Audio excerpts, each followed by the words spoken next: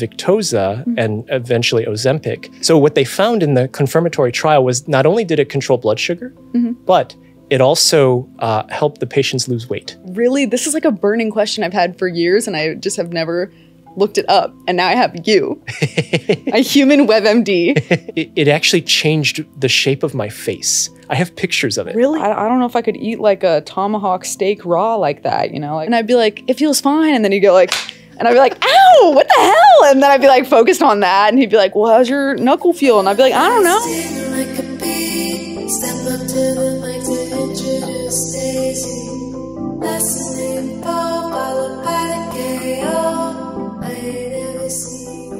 Welcome to Days at Night. We're having Chubby Emu on. Do you want to be referred to as Chubby Emu, or do you want to be referred to as your actual name? Yeah, Bernard, Dr. Bernard, Chubby Dr. Emu, Bernard? whichever one's good. I'm down with Dr. Bernard. I mean, you earned the PhD. Thank you, Might as thank well, you. You know, go you by your official title. Would you tell the audience about like what you do a little bit? I'm sure a lot of your fans are here, but yeah, you know, definitely. just in case they don't know. So when I talk, which camera do I look at? You can look at any of the three, right? So he can look at this. Okay. That's probably most natural for you. Okay, cool. This one. Okay, perfect. Okay. All right. So I'm Dr. Bernard. You might know me as Chubby Emu on YouTube. I've been on for 9 years now, since 2015.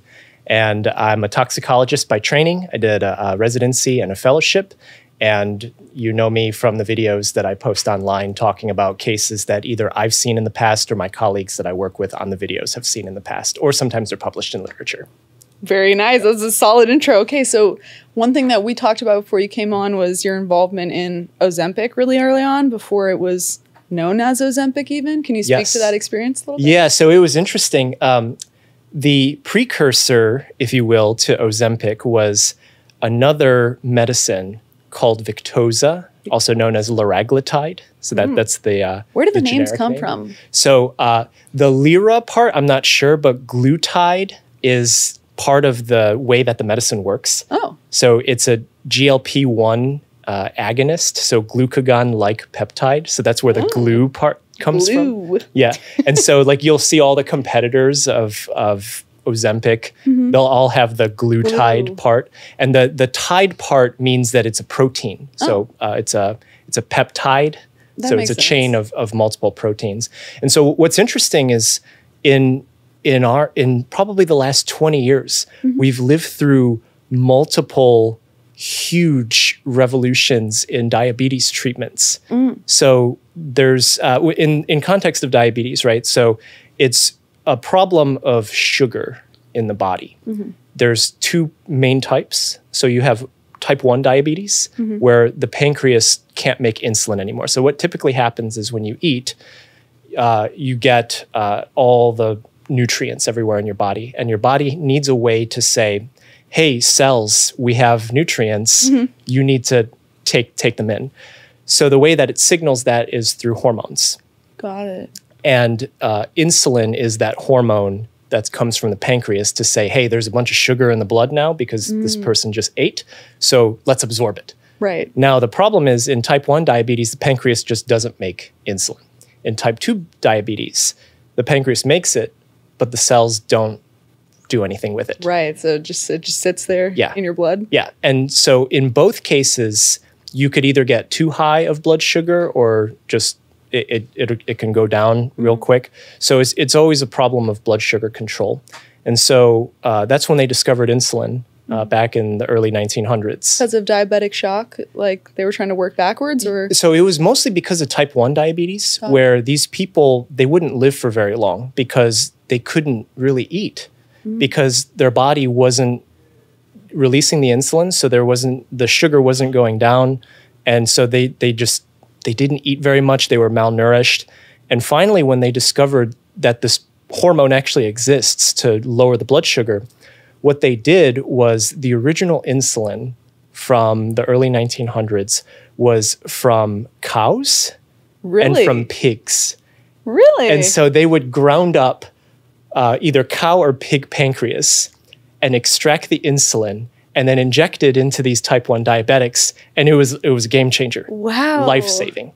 Now, the problem with that is pork and beef insulin, they differ just by a little bit Right. on the insulin protein. And so in humans, over time, what happens is you become allergic. Oh, it starts to reject it? Yes. Similar to like concerns with bovine valves and stuff, right? Right. Got it. And so patients in like the 50s and 60s used to swap. They're like, oh, well, I'm getting allergic reactions now to beef insulin. I'm going to move over to pork. Switch it up. And then switch it over again. Wow. And so what's interesting is in 1980, there was a company that figured out, well, we know what the chain of human insulin is.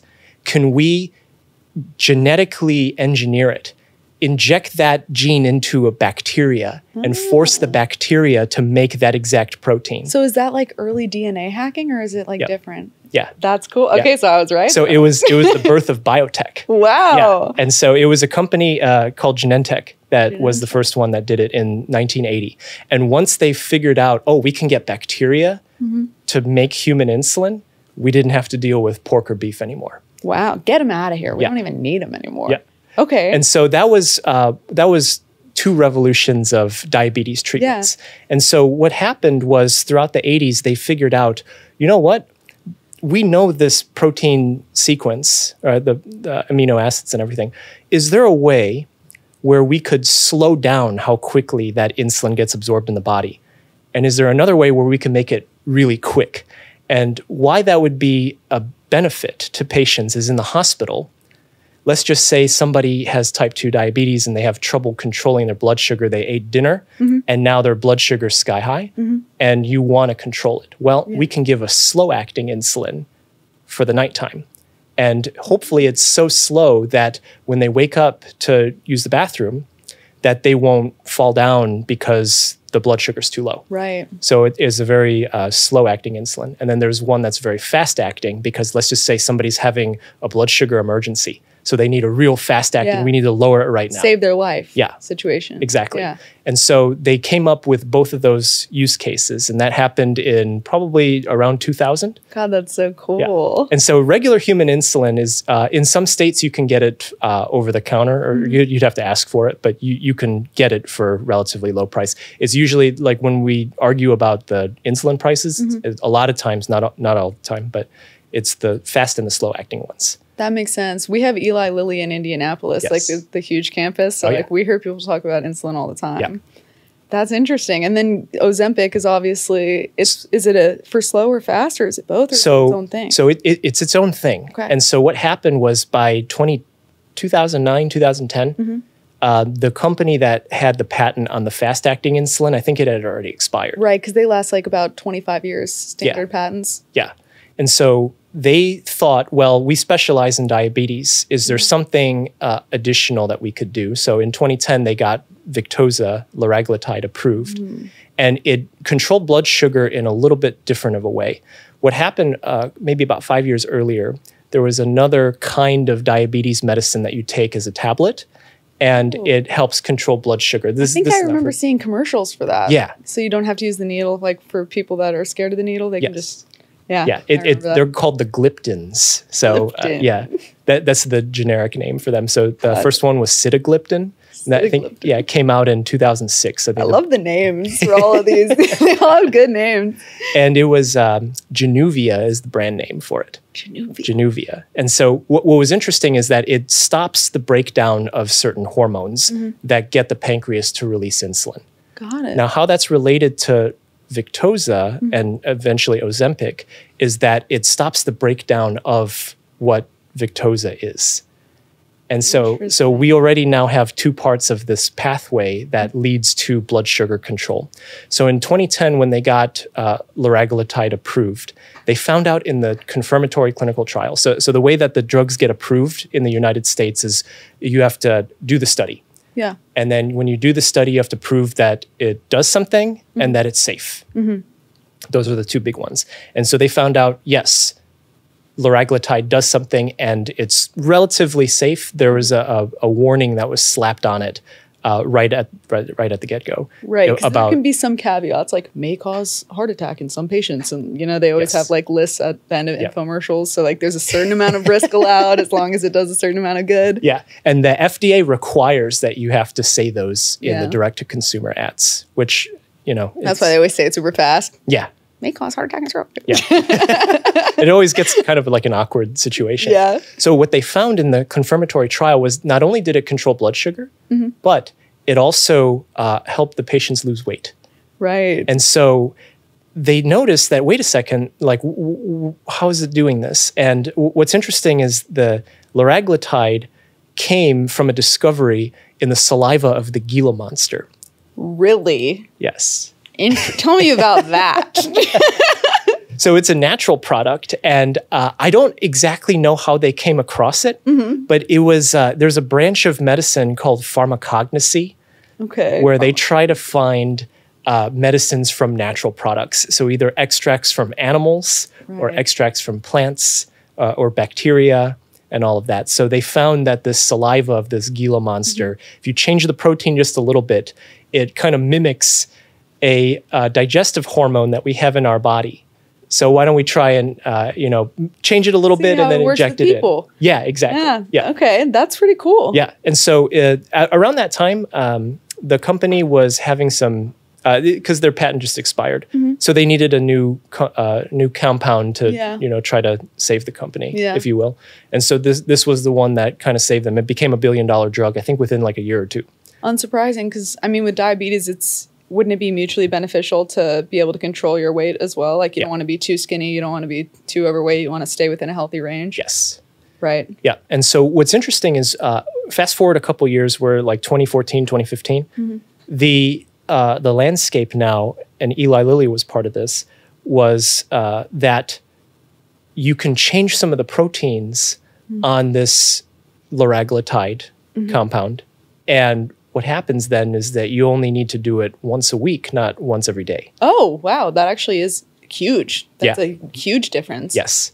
Yeah. And so that was where they thought, well, wait a second. If you're only doing it once a week, you're more likely to stick to it. Yeah. Rather than you got to do it every day. Then some people say, I don't want to stick a needle in me today. I'm done with it. Right. Yeah. And so they found out, oh, well, it's the same principle as the insulin. We can change some of the proteins, make it a little bit slower.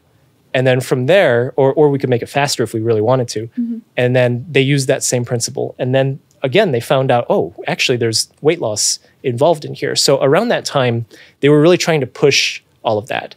And they wanted to be like, is there a way that we can have a weight loss compound that isn't psychoactive, directly psychoactive in how we normally treat obesity at this particular point? So that was where the beginnings of it was.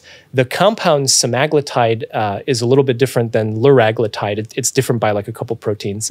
And I believe it can act slower, so you don't need to give it every day. Right, okay. And so the way that, from a dietary standpoint, the way that it functions from what I understand is it's an appetite suppressant, right? But it also just does it make your metabolism go up, or how does it make people lose weight so quickly? So it is a hormone for the stomach. And one of the things that it does is that it does slow down how quickly stuff moves through the stomach. So that's one. The other one is that it also then helps control blood sugar. And so by doing those two things at a minimum, there's probably a lot more going on there, but just doing those two things will help with blood sugar control and with weight. Right. So if it's going slowly through your digestive system, you're going to feel full longer as well. So you're not going to deal with like the hunger pains and all the negative aspects of dieting. So do you think that's why it's boomed so much in the celebrity space? So yeah, I think in the celebrity space, because the thing is, a lot of times people will say, oh, Big Pharma wants to make as much money off of, people people just can't do the lifestyle adjustment or whatever. That's not, I'm not, shilling for Big Pharma in this case, because I don't work for that company anymore, right? But what's interesting is that it's the diet and exercise are the mainstay. Yeah. The issue is what we call adherence. So it's like, well, you could diet for 3 months and then rebound again and then, live your life before that 3 months again and then get back to where you originally were. Yeah. Right. And so that's where then it has a good efficacy. So it does a lot if you can pull it off. But whether or not you stick with it is an issue. It's up to you, right? So if your lifestyle doesn't change overall, no amount of exercising and dieting is going to help you if you stop doing that. Right. And sometimes people in the clinic will get I don't want to say jaded, but they just know from experience that some people would just not stick with it. Even you recommend diet and exercise, they might just say, I won't stick with it. Yeah, or if they're a compulsive eater or something like that, there's other things going on that they feel like they're just probably not predisposed to be able to make these shifts so easily. And in some cases, the medicines will cause temporary diabetes. Oh. Yeah, so some people might be taking like steroids for their immune system. So we call them glucocorticoids, not the anabolic steroids. Right. We will get into those later, though. Yes. And so those steroids, they will cause blood sugar to jump up. Got it. And it actually, some of them are very difficult medicines to take. So then, we can add on some of the diabetes medicines in certain cases. But it becomes a balance, right? So a lot of times people will say, oh, well, the moment I go off of Wegovy or Ozempic, I just gain all the way back. Yeah, I've seen a lot of people on TikTok saying that. Yeah. And then the comments, they're a mixed bag of people saying that, oh, it's because of the way you're living your life, and other people being like, no, the same thing happened to me. So you think it is more of lifestyle? It depends, right? So it's not always lifestyle, because that particular person's situation might be different. They might be taking, certain medicines that are causing it.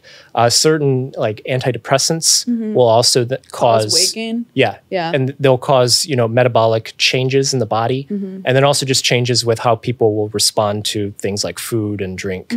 So all of that needs to be accounted for. And a lot of times the granularity gets lost in the There's comments. just a lot of variables. And there's also the genetic factor, which a lot of people, when it comes to like the fitness space, it's sort of like almost like controversial, the role that genetics play in things, because half the times I see comment sections that are like, I'm so glad that this creator is admitting that a lot of their success is due to genetic factors.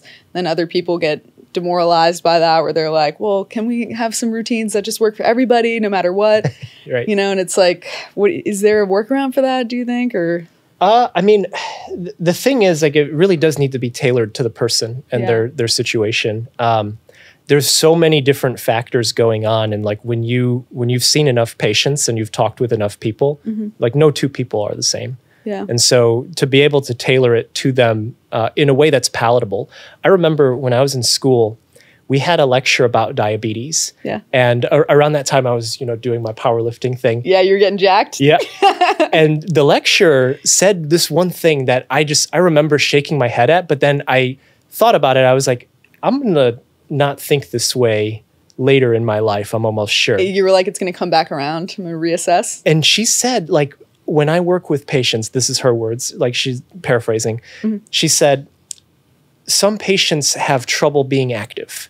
And it could even just be as simple as, if they don't have weights at home, have them hold soup cans in their hands and try to do like a shoulder press kind of movement just to get them moving. Yeah. It doesn't need to be, hardcore bodybuilding, athletes. Super strict, like regimented, classic workout schedule. It's just a thing of getting them moving. And so I remember that very clearly. And then when I started going into practice, I remember I was like, oh, this is a reality. Yeah. Right. And I even see it with my own family. Like my dad has type 2 diabetes, and just getting him moving around, it doesn't need to be, running 5 miles every day in the morning. It's just getting him walking around, getting him moving, and he's doing really well. Yeah. Just getting him on that. I feel like that's me. Like I struggle in a gym environment, but like I need because I have chronic pain because my whole spine is fused. So I have like a hard time moving around sometimes. I would rather lie down, because I just don't feel comfortable when I'm moving. But the more I move, the better I feel moving is the thing. So it's like,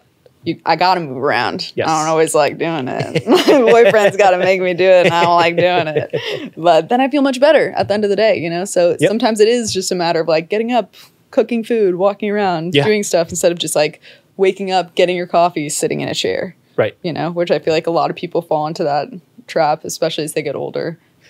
Yeah, and contextually, it's hard to switch, because it's like I'm sitting at the computer and it's like, do I really want to get up? No. I just want to, let me just focus on this, what I'm doing. And then like hours later, you still haven't gotten up. And you're like, oh, well, now the day is almost, it's 5 o'clock. I might as well just lie down. Yeah. That's me. And then I have to be like, don't get up, go outside. Having pets makes it easier, because I have to take them outside. So then I'm like, I'm forced to go. Yes. Unless I want to like clean up dog pee in my carpet, which I don't. So then I'm like, I got to get out of there. But with Ozempic, I've been seeing a lot of people on TikTok, and I'm so interested to hear what you think about this, because like I have like a suspicion, but I'm not like an expert. I've been seeing a lot of women specifically talking about how they've struggled with fertility over the last few years, and then within months of taking Ozempic, they've accidentally gotten pregnant. Do you think that that's correlation? Do you think it's causation? So it's interesting. There could be an underlying mechanism that if their blood sugar is starting to become more controlled, that could then produce an environment or a state of their body which would be more conducive to, getting pregnant. Yeah, that makes sense. That's what I was kind of leaning towards, because everyone has been saying that it's probably just correlation. But when I was recovering from spinal surgery, I went through like a 2-year period where like I had no fertility at all, which like they told me to expect. Just because your body's in like such a state of shock that it's like, once you get sawed in half, your body is not going to put a baby in you, because like obviously you can't support that until your spine stabilizes. Yes. And so then like now I'm back to normal fertility wise, but there's definitely like certain things that can cause your body to be inhospitable for a while, and it might not be forever, Yeah, physiologic stress, which I'm guessing that's what told you. Yeah, it has a very big impact on the state of one's body. And so, but that's a proposed mechanism. Whether or not that's what's actually happening, it would depend, right? So I would just say those are personal anecdotes right now. Yeah. And it's not to take away from their experience. Inside these pharma companies, there's departments that are focusing on these kinds of things. Yes. Right? It's called pharmacovigilance. So they're looking for patterns of things that could potentially be useful for things like Ozempic. And I'm sure in the trials you guys track that kind of stuff as well. They're required by the FDA to do something called a phase 4 study. So what gets the approval is a phase 3 study. So phase 4 is after it's been approved on the market. More audience, like greater use. Lots more people. And with more people, you'll be able to pick out more of patterns, potentially what's going on. Okay, yeah, because I saw some people speculating, like, I don't know how true this is, first of all. This might be misinformation, so maybe you can clear this up, because I don't want to put medical misinformation out in the world. But I saw some people talking about how when you're overweight, it can make it more difficult to get pregnant. And I saw a lot of people pushing back on that. So I am neutral in that stance. I don't know what is true as far as that goes. I think it depends on the degree of overweight. Okay. Because the women do have a higher body fat percentage compared to men on average. And if one has too low of body fat percentage, that's also a detriment. Right, that is also a detriment. I know you definitely can't get pregnant if a lot of women who struggle with EDs also have fertility issues because of that. Yeah. And so people who have chronically high blood sugar that's uncontrolled, that could have an impact on whether or not they're the chances of getting pregnant. Not to say it won't happen, but it might be harder to do it. Might be a limiting factor, yeah. Yes. So then as they're losing weight, that could also be a thing that's potentially affecting their fertility. Yeah. Okay, that's interesting. That makes a lot of sense. On to steroids. Because we briefly touched on those. And this is like a burning question I've had for years, and I just have never looked it up. And now I have you, a human WebMD, so that I can ask, why do steroids make you so old in the face? That's an interesting question. I don't think we know. And really?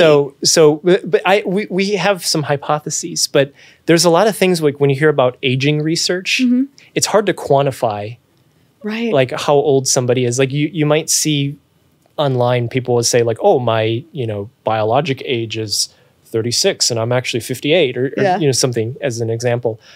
How do we quantify that? I know, I'm always skeptical of that, because I'm like, you might look like 26 to me, but what if on the inside you're just like rotting? Right. And like you just look great, But like, did you like take their cells and then like start counting like the chromatin and like all this other stuff? 26-year-old cell, but he says he's 48. Right. Yeah, that makes sense to me. And quantifying it was like, how would you do that? The other thing too is in the clinic, we don't have those measures. Like there isn't a good way. There's no metric for that, right? Yeah. Like there's no way to calculate it. Like there's no way that we could tell a patient, sometimes like you'll hear your doctor say like, maybe to your dad or something, to be like, oh, you have the heart of a 50-year-old and you're 80 years old or something. But they don't mean it in like a literal sense. They're just like, your heart health is great, Like it's just like a way of saying like, you look great, And so when it comes to steroids, I think there's a couple things, right? So the skin responds to hormones. And so it's possible that the androgens, like the testosterone and all that, when you increase that in the body, it then changes the balance inside your body. And it could do something to the skin based on the fact that skin responds to those hormones. Got it. It looks thicker. I don't know if it actually is like thickening, but it always looks like thick. Yeah. Is it thicker? I've heard people say it might be thinner in some cases of like gross abuse of steroids. The other hypothesis that I have is that it's what I noticed when I was doing powerlifting and all of that stuff when I was in college is that the more protein I eat, it actually changed the shape of my face. I have pictures of it. Really? How did it change? Did it make it more square? Like what happened? So it actually like, so right now my cheeks are kind of like, it almost looks like in some cases, viewing. like, yeah, right. The buccal fat. It inverts when I eat too much protein. It gets and like it just bigger in the jowl area. Yeah, like it'll start to be shaped like a pear. That's so interesting because like I know like dermatology wise, because like I get acne scar treatments. This area is so hard to get thicker. Maybe I should start eating more protein. Maybe that's what I need to do. I'm gonna try. I'll text you in a couple months. Okay. Be like, do I look pear shaped? Have you seen a change? So like, okay, so we don't have an actual answer on it. I just know that like we've got to eventually find one because I feel like all of like the fitness bros who like are like bright red, so like you can tell that there's some sort of like assist happening. Yes, I guess is like the nicest way to put it. Like some performance enhancer. They look so much aggressively older than when they start the fitness journey and they're not red yet. So it makes me think that like previously they probably weren't using any sort of steroids or I don't even know if like, does pre-workout have steroids in it? No, supplements typically won't. But what's interesting is the protein aspect. It really does go along with the steroid use because if you're using gear, right, you'll want to eat more, right, and so that part. There are some people who say like they know why protein ages you, but I don't know. I don't know if there's sure how legit it is. I mean, there's some people that might report a couple studies, but like in terms of like medical treatment of patients, like that's not something. Yeah, it hasn't been peer reviewed enough to like get any solid answer. Yeah. That makes a lot of sense. With like pre-workout and stuff, I've never actually that's not true. I almost lied on the pod. I took pre-workout one time. Oh, okay. I like mixed it in with my coffee and it made it all chunky and then I was grossed out and so I didn't drink it after that. But I know some people like swear by it. But I've also seen other people be like, it's meth. So like what's up with pre-workout? Is it like a spectrum? Does it depend on the brand? Is it good? Is it bad? What do you think?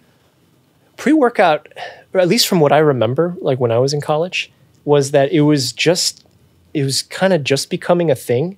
There was a precursor to it. I remember from like 2007 of something called peri-workout supplement. Peri-workout. So there was a thing that we used to do, and it never like I hated it. It was called Waxy Maize. Waxy Maize? Yeah. And you ate it? I don't think people do it anymore. And so it was cornstarch. Ew. Yeah. And it was what they call high molecular weight carbohydrates.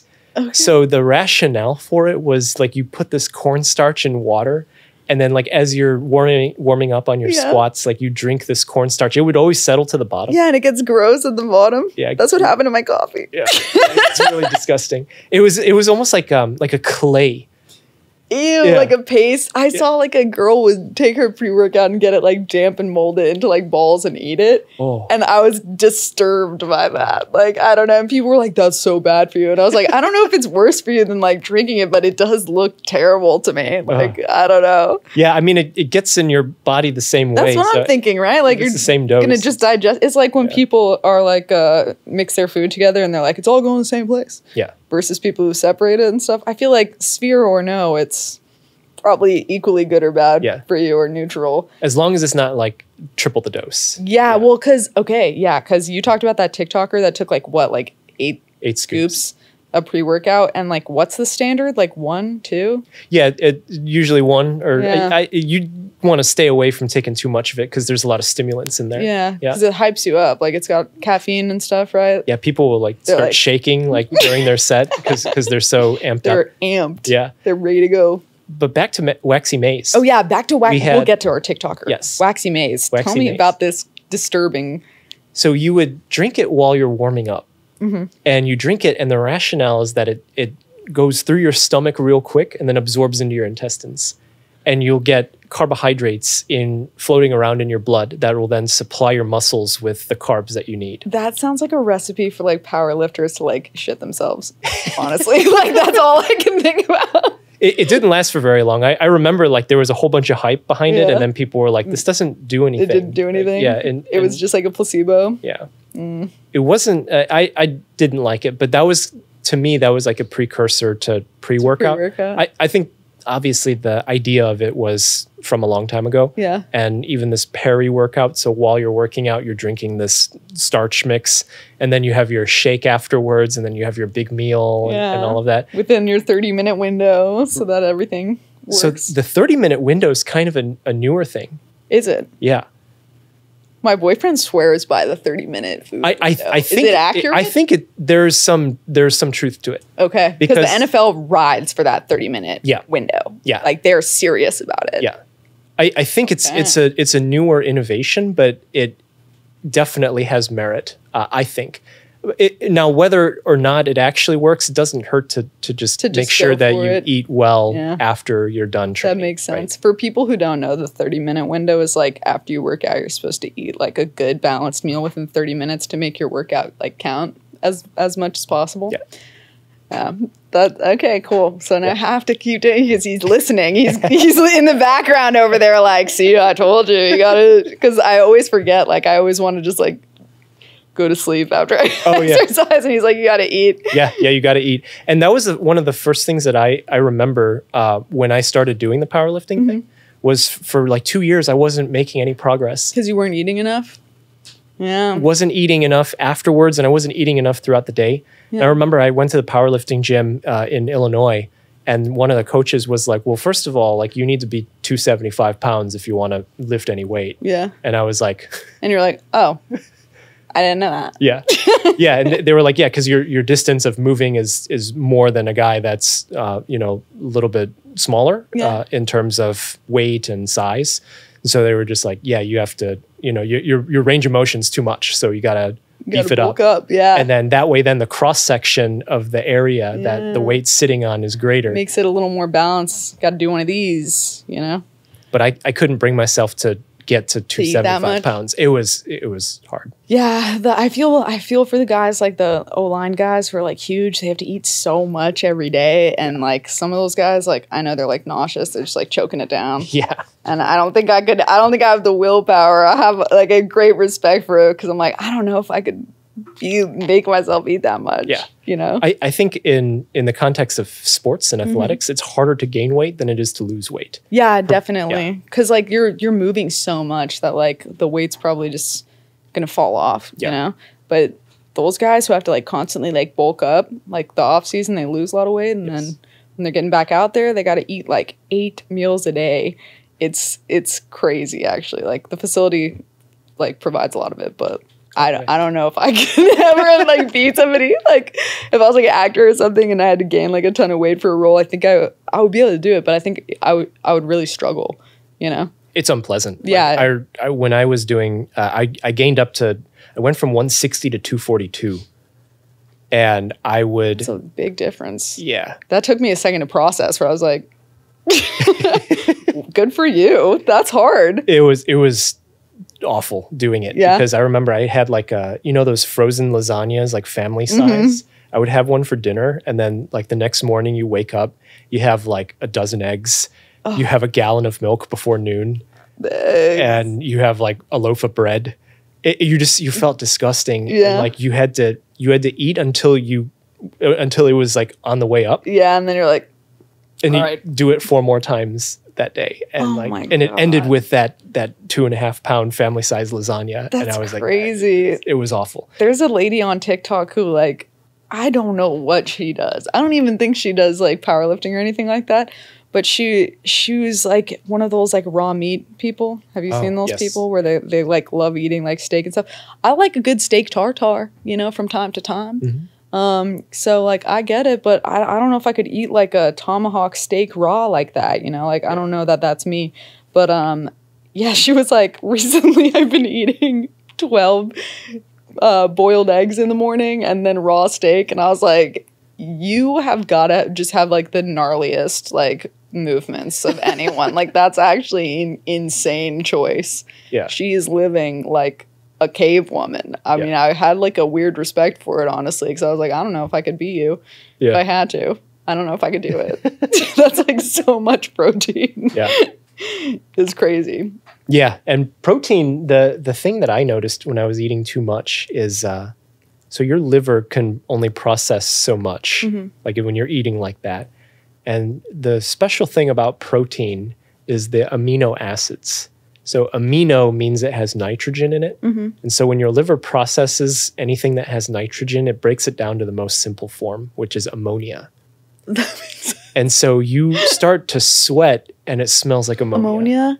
And you use the bathroom and it smells like ammonia. Yeah. And so like gross excess protein ends You're gonna smell crazy. Yeah.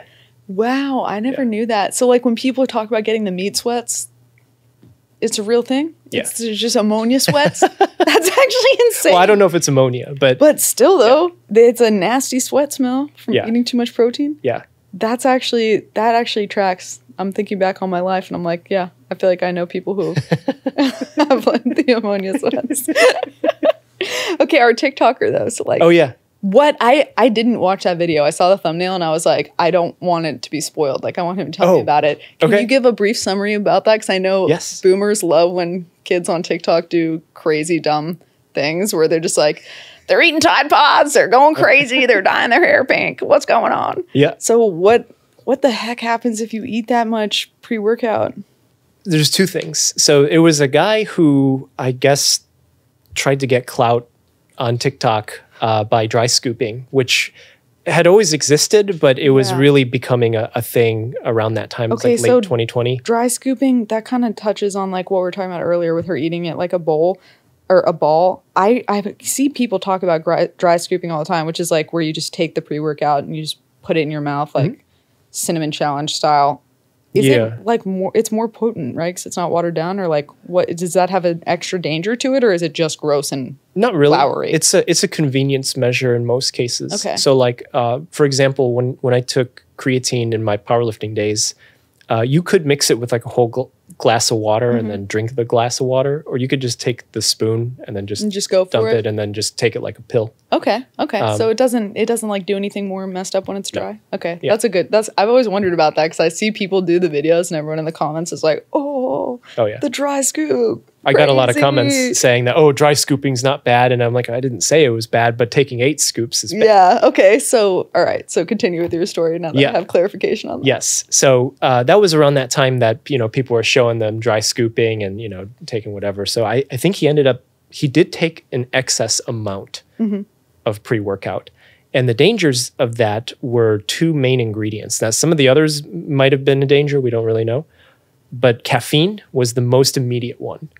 That makes sense. Yeah. And if each scoop has 200 milligrams of caffeine and you take 8, well... It has that much in one scoop? Maybe. Or 2 scoops? Maybe. So it depends on which product. Right. I think the products are different, but some of them might have like 200. I've seen some of the workout energy drinks, like the little shots have about that much, and that's a lot. There's a new can of energy drink that I found at Walmart that has like 300 milligrams a can, and I was like, what? That's insane. Why do you need that? Yeah. You don't. The daily recommended limit is 400. So you're like right there. Yeah. It'd be like 2 cans of Monster or Rockstar or whatever. But yeah, so it was a gross amount of caffeine, which would then explain his jitteriness and all of that, because what happens is that around 1,200 milligrams of caffeine is when majority of people are going to start to exhibit toxic effects. Oh. So 1,200 milligrams of caffeine is a lot. Yeah. It's like I've got to be like 20 Mountain Dews or something. Like it's crazy. Is it? So a Mountain Dew can might have like 60. Still, anything more than like 4 Mountain Dews is like insane to me. Yeah. So it was a gross excess, and 1,200 milligrams is where you'll start to really have like your heart will be skipping a beat. You'll be sweating. You'll be shaking. Like a sense of like panic, probably. Yeah, like just like a shrouding sense of doom, like anxiety will start to show up. I believe that's why they say 400 milligrams as the daily limit. They take a third of that. Yeah. And so this particular patient took a lot of caffeine, but there was another compound in that particular pre-workout. It was called a beta-phenylethylamine. And the name is important because there's another compound called alpha-methylphenylethylamine. And when you abbreviate it, it becomes amphetamine. Yikes. And so that's where the meth stuff is coming from. Comes from. Finally, closure on the meth. Yes. And so beta-phenylethylamine, which was in this particular pre-workout product, it does get broken down in the brain. But when you take a gross excess of it, what we call the toxicokinetics, so the way that it passes through your body starts to change because it doesn't get broken down by the regular mechanisms anymore because those mechanisms have been overwhelmed. Yeah, they're like, you're going to OD on this. We got to just... Right. And so what happened is this particular patient had a brain bleed. Oh my God. Yeah. And that was from what we call a hypertensive crisis. So it looked like the blood vessels in his brain had constricted to the point where the blood pressure was so high. Oh man, they just burst. Something gave way.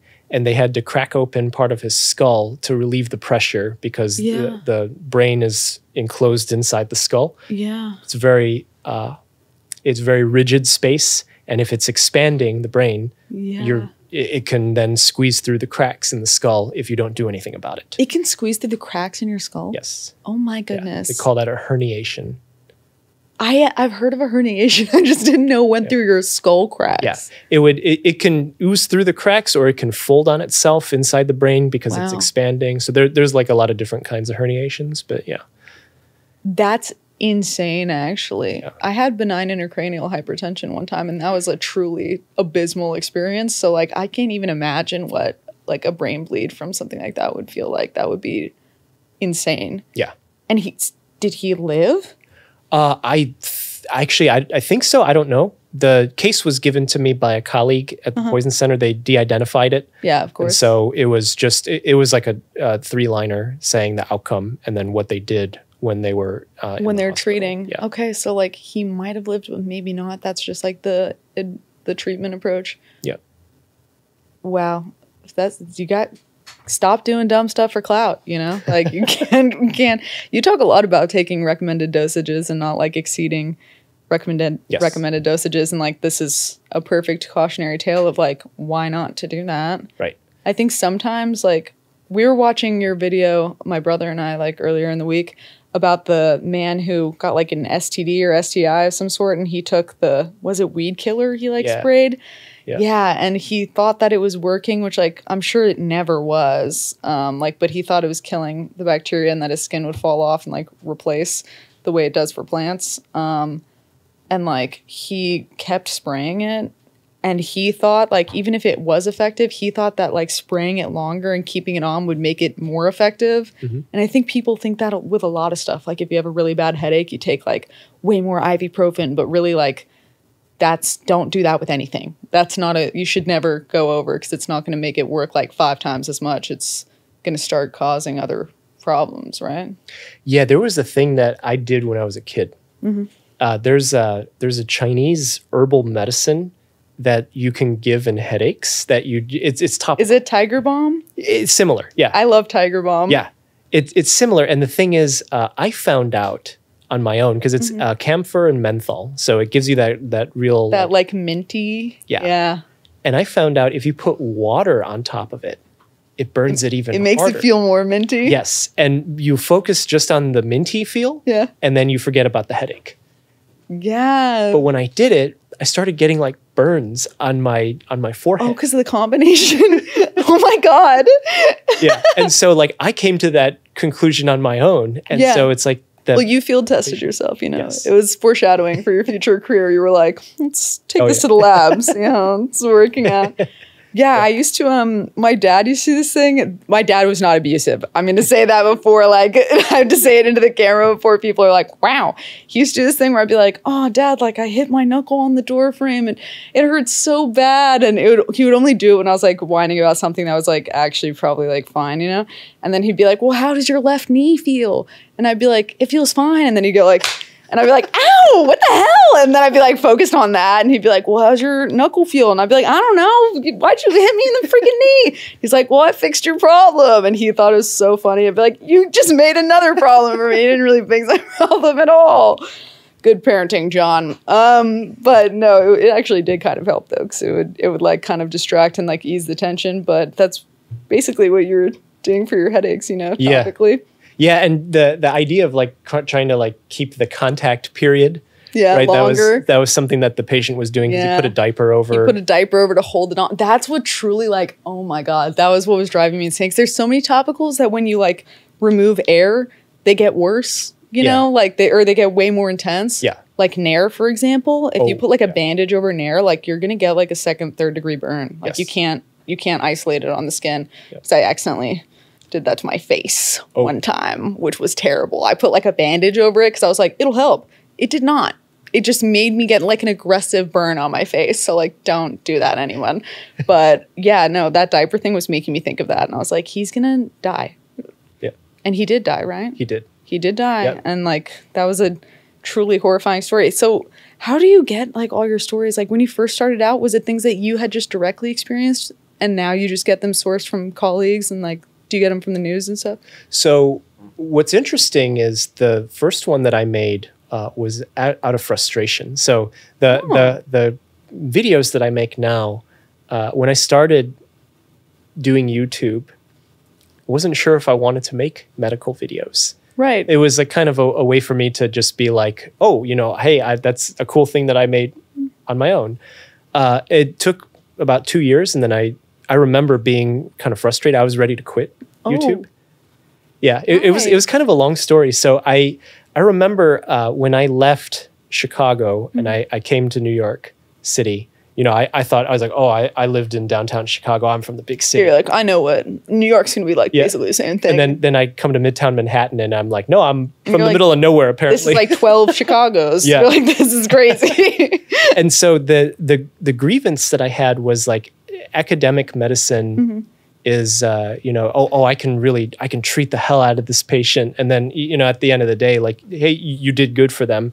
But there was like, kind of just like nothing else that it was like, you know, you just move on to the next patient. Yeah. You know, you don't get like updates. You don't like stay in contact. Right. And so when I went to a company, right, then I found out, oh, it's the same thing, right? You're working on a giant project with, you know, 5,000 people around the world. It's not really yours. You know, you could say like, hey, I worked on that, but that's about it. Yeah. So I started making the videos as kind of a way to be like, hey, like this is my thing. Just me, you know? Yeah. You're like, I want to reap benefits from like my work and see direct reflection of how well I'm doing. Yeah. Yeah. And so it was, I kind of toyed around with like, how do you tell a story? And like, so I did a story of like a weight loss course that I did with a coach that I had worked with, I think 10 or 15 years prior. And then that started to not do well. And then like, it's been 2 years at that point. And I was like, you know what? You're getting demoralized? Yeah. I was like, I don't know if I want to do this anymore. I remember I was in Orlando at a medical conference and one of my colleagues at Johns Hopkins was giving a talk about hormones and holding on to water. And so he brought up this case of a woman who drank 3 gallons of water in 2 hours for a radio show contest. I remember that case. Yes. I've been so afraid of that ever since. She was trying to win a Wii for her kids, right? Yes. Yeah. Yep.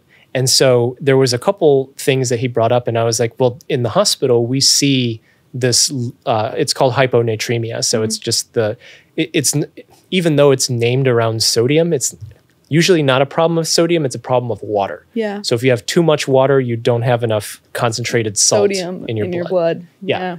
And so I remember thinking, like, I was driving from like DC up to Baltimore, and just like I was like, you know what, I could probably make a video of that case, because you see it all the time in the hospital, and it usually because of either medicines or the IVs kind of messed up somehow. So I was like, okay, well, I'll just make that video. And then I remember I posted it on like a Monday, and then I had to do work in Cleveland. And then by Friday, when I was back, one of my colleagues who worked at the FDA at the time, she like took a selfie with like a whole bunch of her colleagues, and like they were all watching my video, and they're like, oh, your video popped up on our feed, and like we were all watching it. This is awesome. And I was like, okay. That's so cute. That's so nice of them. Yeah. And so like that was how I got started doing the videos. And a lot of the cases are like the diaper video and the herbicide that was published in literature. And so there's a really gruesome picture on the actual publication of that one. Yeah, I believe it. I saw your replay of with socks was a clever retelling of some of those elements. Yes. YouTube friendly. And I think I put a disclaimer at the beginning, like if you want to look it up, you can. But just know that there's a very gruesome set of images. To be horrific. Yeah, and it was. I did look it up. There were two actually. There was a second case that involved. There was another one with herbicide. So it involved a fetus. Ooh, so it was like I see they were trying to do a back alley situation. Yeah. Well, I don't even know back alley. The woman just didn't. Got it. Yeah.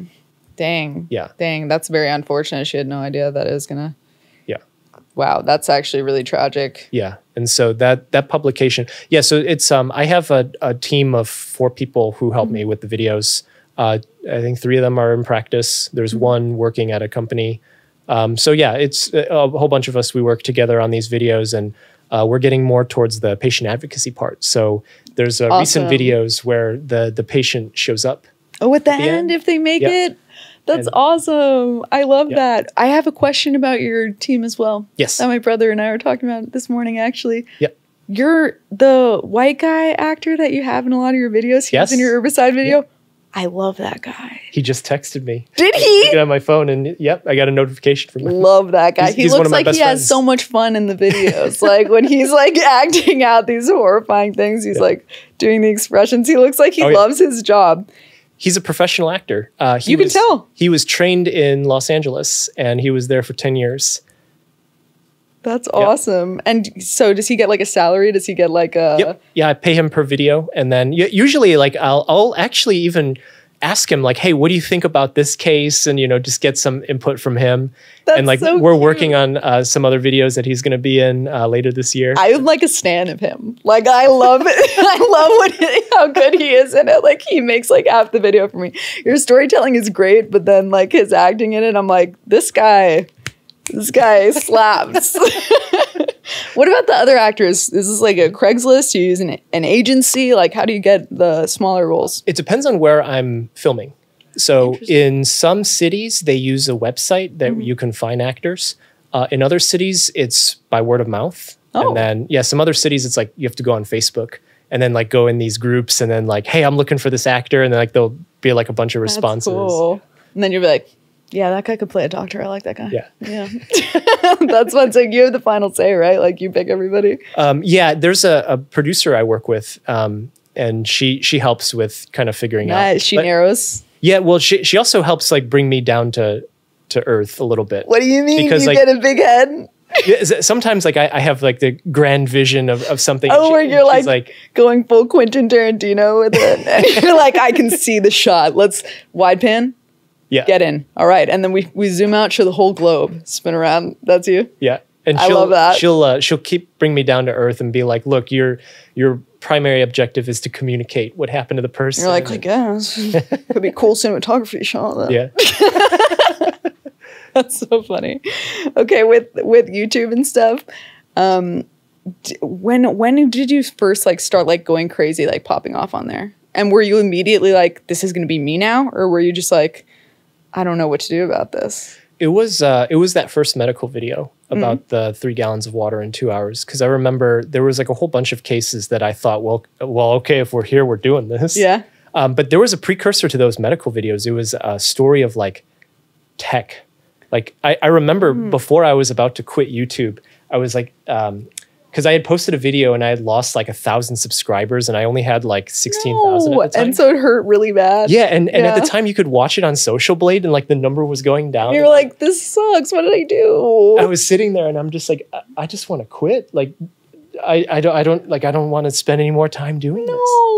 And so I remember sitting in the room and just thinking like, this computer has made all the videos in the last 2 years, but I have footage of myself building it because I had built it 7 years earlier. That's cool. And so I was like, well, how about this? As like a last ditch effort, last video I'm ever going to make.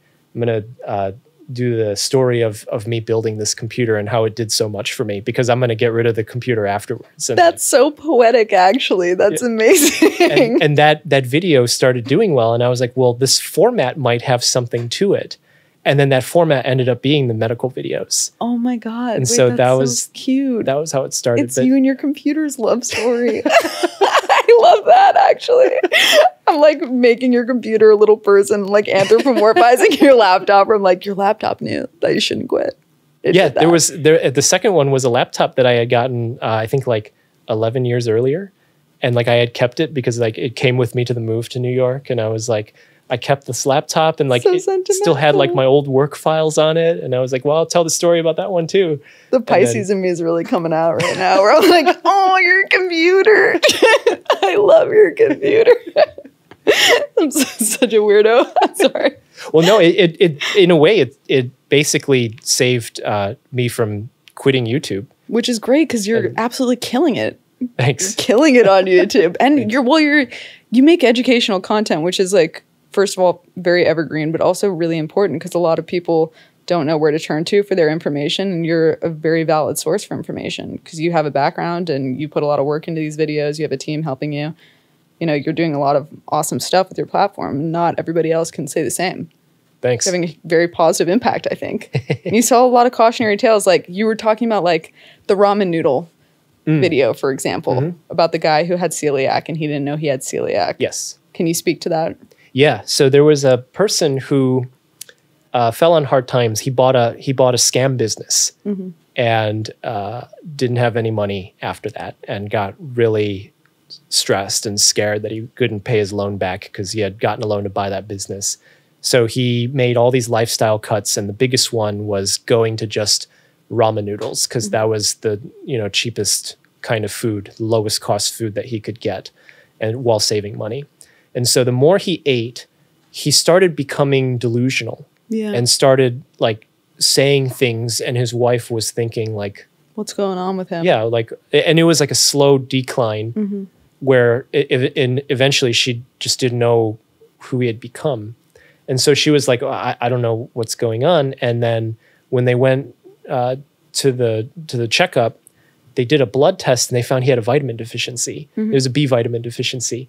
And so this wasn't in the video. There was an original cut of the video that I thought was maybe a little too confusing. Okay. So he was told he had a B vitamin deficiency, and he found on the shelf there was B1 and B6.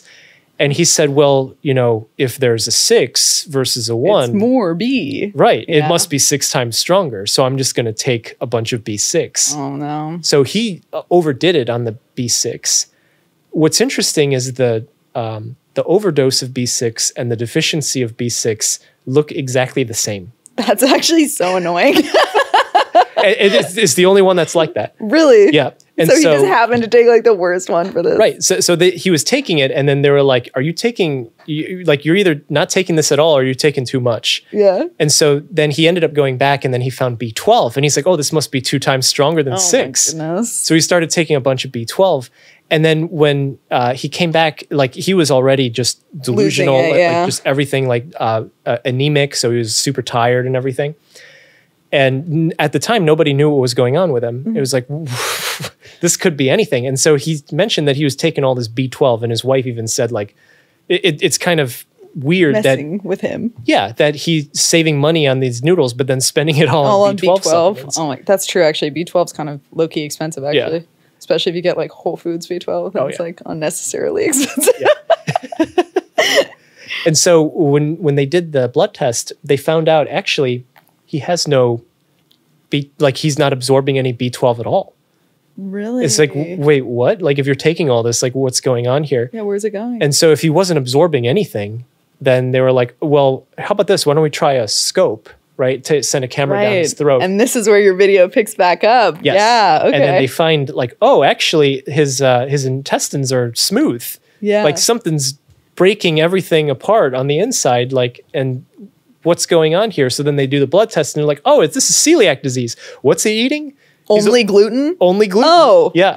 And that makes sense. So then they found out, okay, well, there we go. It's almost never that easy to find celiac disease. Like there's people who will live with it for like 30 something years. So long. Yeah. I had a friend who had like severe celiac disease and they only found out because like she almost like died because of how severe her celiac was.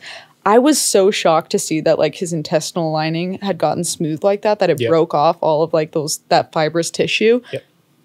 Is that what normally happens with celiac, or is that just because he was so far gone?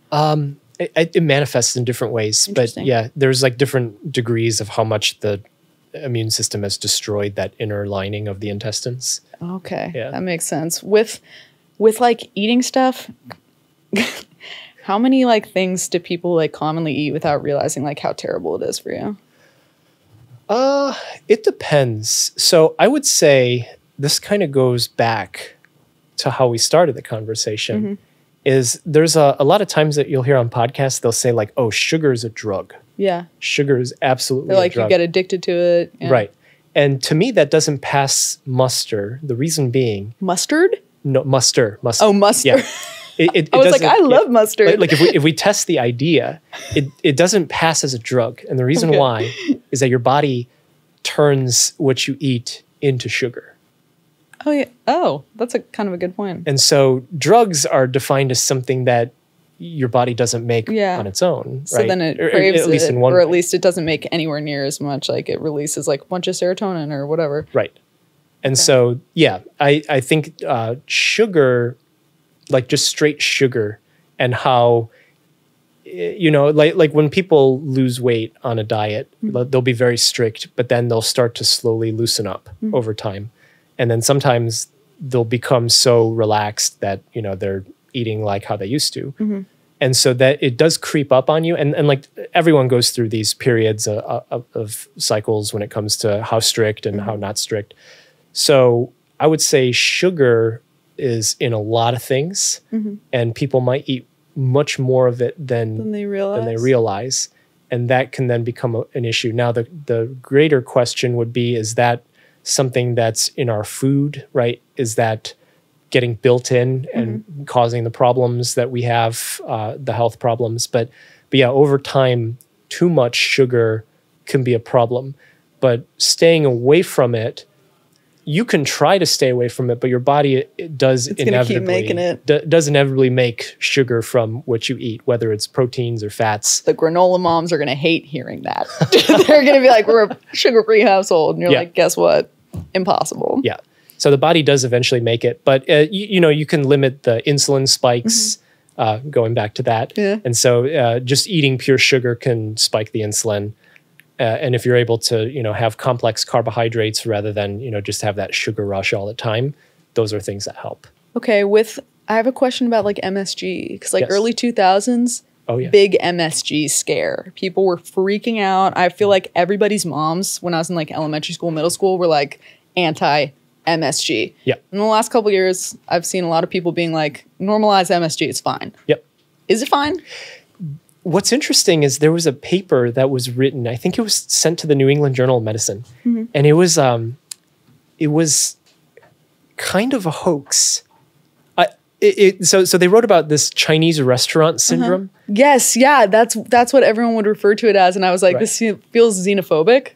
Yeah, is it? Well, I don't think it was intentionally trying to be like that. Okay, it was just kind of I wonder if the original premise of that person writing the letter to the New England Journal was to see whether or not the journal would just accept whatever. Yeah. Right. Based on, oh, you're from whatever institution, you have this backing on your name. Like, well, you know, this might be a thing. Right. Yeah. I wonder if that was what the test was. But the MSG part of it, was interesting because it's like, well, yeah, if you're taking a huge sodium load, like you'll feel bloated, you know, you'll have a lot of water because that's what sodium does. The glutamate part of it is, it's also a neurotransmitter. So it's a chemical in your brain. So when you eat food with MSG, it tastes better, if you will. You get more umami. Yeah. And your brain perceives it as tasting better. Whether or not it has those health effects could be maybe perpetuated by too much sodium. And then, you know, does the glutamate part do something, you know, negative to your brain? Probably not, at least in moderate amounts. So that part, yeah, there's these periodic health scares that come up, and they'll come up in waves, and, you know, people will be like really, you know, cautious of one thing. And like, I think on TikTok recently, I saw something about Red 40. Oh my gosh, yes. Everybody's losing it. So Red 40, is it fine? Everyone's freaking out about it.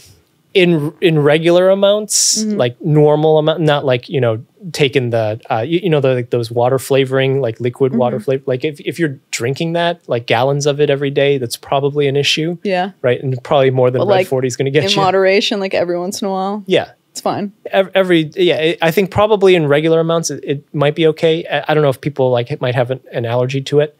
Oh yeah, that's probably possible. Yeah. I'm sure there's some people who are allergic to Red 40. I feel like I've heard of that. Yeah.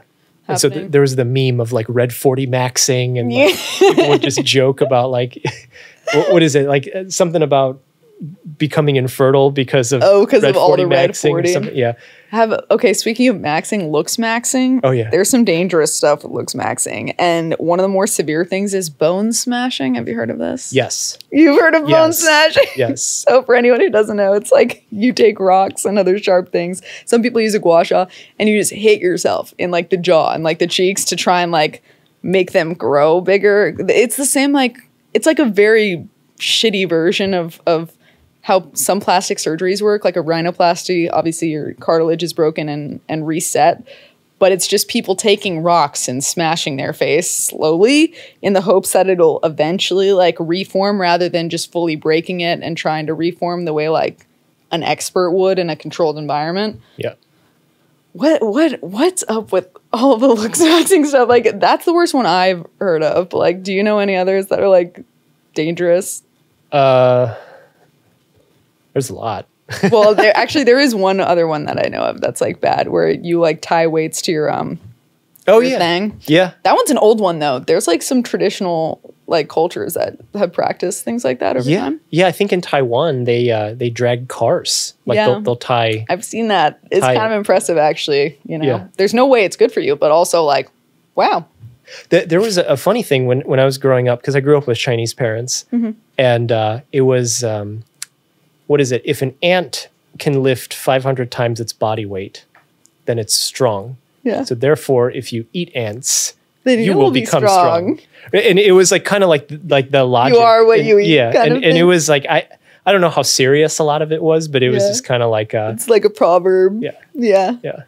That's kind of cute though. There are some places like Brazil. There's this one restaurant. I don't know if you've seen Chef's Table. You should watch it. It's good. Okay. But there's this one guy, like I think his name is Alex Attal, and he takes Brazilian ants from like the Amazon, and he puts them on some of his desserts because the ants taste exactly like lemongrass, and lemongrass isn't native to Brazil. So he uses it as like a literal like herb, but it's an ant. Interesting. And so like some places like ants are where it's at. So maybe your parents were right about the ants. Maybe you should get into ants. Well, we never ate ants, but it was kind of like that's why you can't lift like 500 people. You should have started early. Now what? The looks maxers? Ants. Maybe we should start eating ants. They pointed this episode that's supposed to be about like being healthy, and they're like, and that's where I learned to eat ants. Yeah, they're takeaways. Oh yeah. Oh, ants. He said eat ants. Let's do it. So buff. Let's eat ants. Don't eat ants. Well, actually you can, but it won't make you that strong. But it might taste like lemongrass.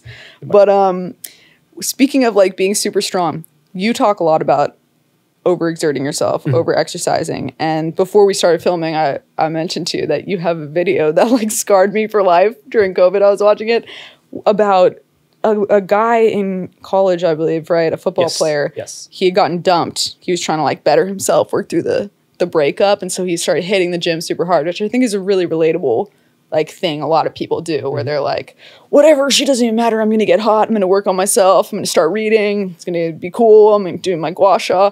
And like that can actually all be great. But, you know, within the realm of normalcy, he obviously took it too far. Can you give us a little summary on that story? Because that is like my deepest fear now. Yeah. What happened to him? Yeah, he did this ultra intense workout of like hundreds of reps of squat in like 20 minutes nonstop. Yeah, like 500, right? Yeah. Yeah. And what happened was he had something called rhabdomyolysis. And what that is that the muscle starts to dissolve and then it leaks the muscle proteins in the bloodstream. And what happens is your kidneys will then catch these muscle proteins and the muscle proteins will then basically just nuke your kidneys. Yeah. And so he had done significant muscle damage. I don't know what prompted him to like separate his brain from that kind of pain, I guess. I think he was just going through it that much, you know, like it might have been a situation, like a little emo about it where it's like the pain fuels me. Yeah. Yeah. And so he had this this kidney, it was impending kidney damage. But then what happened, I remember when he came through the emergency room, was he had something called compartment syndrome. Right. So the muscles are like they're bundled together and they're covered in these bundles.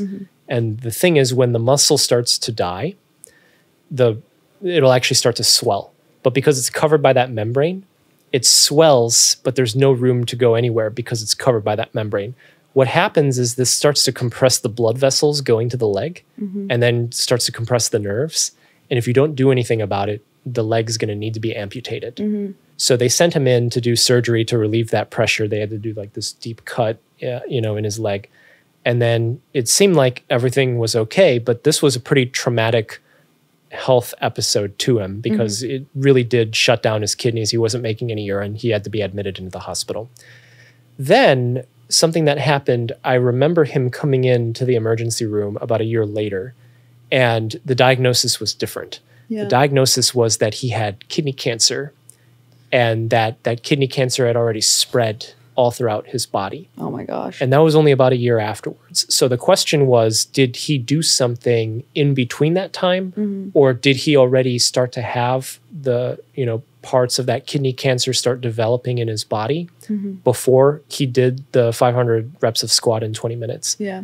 So what was interesting is that that particular kidney cancer that he had was something called renal medullary carcinoma. And it's a kidney cancer that's associated with sickle cell. And so sickle cell, there's predominantly the common ones that we're thinking of. There's sickle cell disease and there's sickle cell trait. So in your body, you have two copies of a gene, one from your mom, one from your dad. And it also kind of helps our bodies to become more robust, right? And so there's, in the two copies, like, you know, when people have dark hair, they have a dark hair gene, and then that dark hair gene's dominant versus the light hair gene. Which is recessive? Yes. Yeah. And so sickle cell disease is both genes say you have the sickle gene for your red blood cells. So sickle cell is the red blood cells become a sickle shape. Sickle cell disease is your blood cells will be sickle shaped all the time. Oh, okay. Then there's sickle cell trait. So you have the dominant regular non-mutated gene, and then you have the sickle gene. So in that case, the dominant one takes over and says, none of your cells are sickle, except when your blood cells have to go through a really crazy environment, either low oxygen or it has a lot of salt or just some kind of environment where it's so extreme that something changes. Yeah. So one of those places that has that environment is the kidneys. Okay, so when he was overexerting himself, Yes. it was putting him through this kind of extreme scenario where now he's getting these sickle-shaped cells. Yes. And so in patients with sickle cell trait, their blood cells are not sickle anywhere except in their kidneys. And then when you combine it with this extreme exercise, Now it's everywhere. now you're predisposing it to really happen in the kidneys. And so I remember around the time that he came in through the emergency room, the NCAA had put a statement out about athletes getting really ill like, you know, when you're doing like 2-a-days in football, like in August, and it's like hot and humid, and, you know, you're pushing your athletes to the max, sometimes they might not feel well, right, while they're playing. And the recommendation was just don't push it if they're known to have sickle cell. The more you push it, the more you might be predisposing them to a risk of this particular kidney cancer.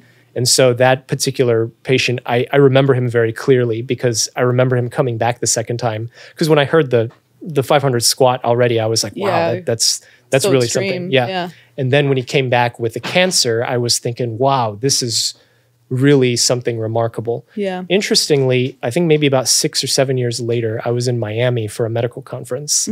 And I walk in at like 9 in the morning, and there's somebody giving a talk about renal medullary carcinoma. Oh my God. And I walk in and I was like, wait a second, like I remember this. And then I remember this patient's face. And like I wrote down the name of the person who was giving the talk, because he was talking about how it develops in humans. Okay. And he's like, this is my paper, this is my research, this is going to become my life's research. I think I've elucidated a way that this develops in people because of the sickle cell. And so I wrote down the name, and I remembered it. And then I asked one of my colleagues who lived in the same city in Houston. And I said, hey, Lauren, do you know this person? And then he's like, one of my best friends.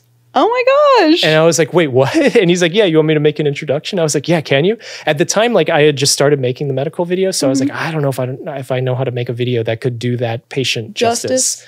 Right? But your video did do him justice. And so, yeah, that video came out. Stuck with me like almost 5 years later. Yeah. And it was, it took me 3 years, and then I was confident enough. And I said, I'm like, Lauren, can you introduce me to Pavlos?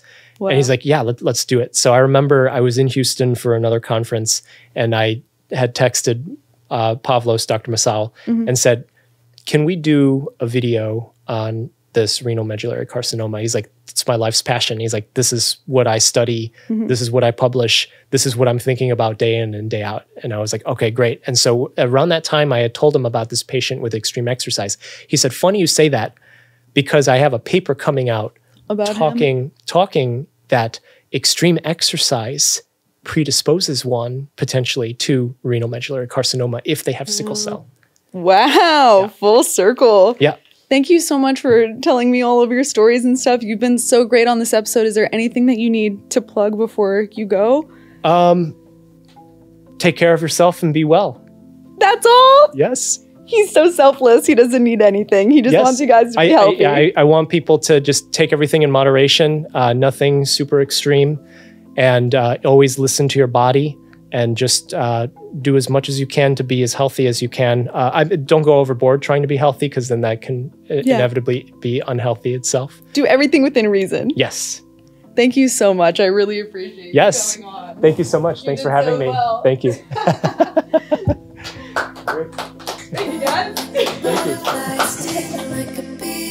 Step up to the mic to introduce Daisy.